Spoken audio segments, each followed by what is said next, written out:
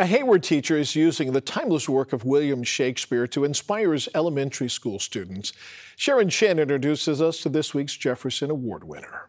Paul Garrison harnesses what he calls the bard's willpower in transforming the lives of students. Be patient with each other. It's okay, all right? Do the best you can. Sixth grade teacher Paul Garrison coaches students for the biggest performance of their lives. I'm not a music teacher. I'm not a theater teacher, but I do have the time to give. So let's just try this one section here, and then we'll probably move on to Act 1 after this. Paul was looking for a meaningful way to reach his students when he started the Roos Shakespeareans 12 years ago. The nonprofit meets every weekday after school at Roos Elementary in Hayward, where 4 in 10 students are English learners and 2/3 qualify for free or reduced lunch.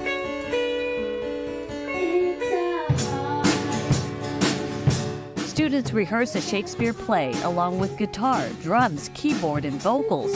For some, it's their first time learning an instrument. At the end of the school year, they perform for the community. I always tell the students, when you get to that point, words can never fully describe how amazing that feeling is, the joy, the happiness, the passion. I really like that camaraderie. Each year, students choose to be or not to be part of the new production. From The Merry Wives of Windsor to The Tempest, they connect with Shakespeare's stories. Students work hard, grow confidence, and expand their vocabulary as they memorize their parts in unabridged English. You, sir, charge him too coldly. Tell him that you are sure in all of Bohemia as well.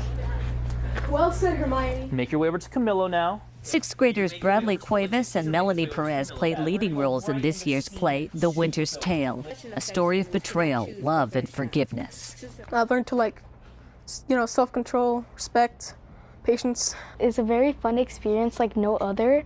You get to meet new people, you get to learn life lessons. In the play, oh my gosh, I wish. After sixth grade, middle and high school students can still work with Paul on Saturday mornings. He hosts tutoring and college tours, plus an annual trip to the Shakespeare Festival in Oregon or Utah that Paul funded mostly with his own money for years before his program took donations and grants as a nonprofit. 11th grader Gina Huang says Paul's expanded her horizons. I don't know what I want to be, but thanks to this program, I know that I can be almost anything. That encouragement keeps Paul going, but he quotes not Shakespeare, but Ralph Waldo Emerson.